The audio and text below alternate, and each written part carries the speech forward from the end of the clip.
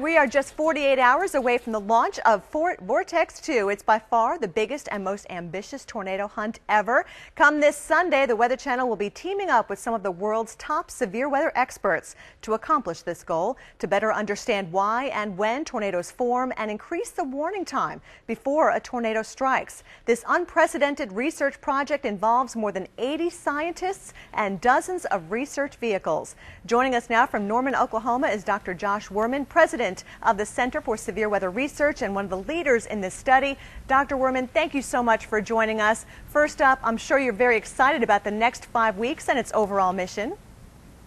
Yes, good morning. We are in our last-minute preparations for this project.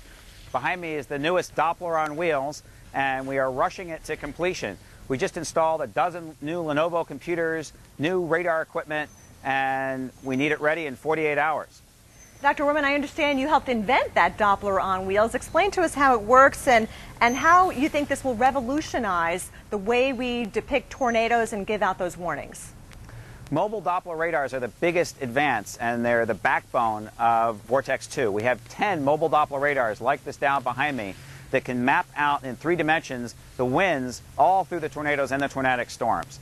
They're aided by lots of other instrumentation. We have 70 or 80 other instruments, such as these tornado pods, where we can measure the winds right at the surface where the radars can't see, temperature, relative humidity, and then download it onto ThinkPads like this one. And we're trying to collect a multi-dimensional, multi-parameter picture of the tornadoes like we've never seen before. And Dr. Wurman, I understand we have lots of HD cameras attached to all the equipment out there. Explain how we hope to get pictures of tornadoes and present them live on the air. Well, attached to this pod here are Weather Channel cameras, and when we deploy this pod in front of a tornado, as we're collecting temperature and wind data, we'll also be watching the tornado overtake the pod, and we hope they're hardened enough to survive the tornado inside, and we'll be able to see spectacular imagery of just exactly how that tornado caused the measurements that we just collected.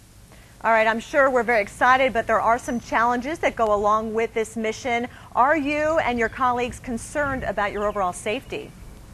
Safety is our biggest concern. We're taking more scientists and crew and students out in the field than ever before. We have state-of-the-art equipment. We have Doppler on wheels and other mobile radars that can see exactly where the tornado is, how strong it is, how fast it's moving. We have pretty much all the tornado scientists, major tornado scientists in the world participating in this project. We'll keep ourselves safe. All right, you better. Dr. Wurman, thank you so much for joining us for that live report. We're very excited about this project, and stay with us for continuing coverage of Vortex 2. Again, we'll be launching that project coming up this Sunday.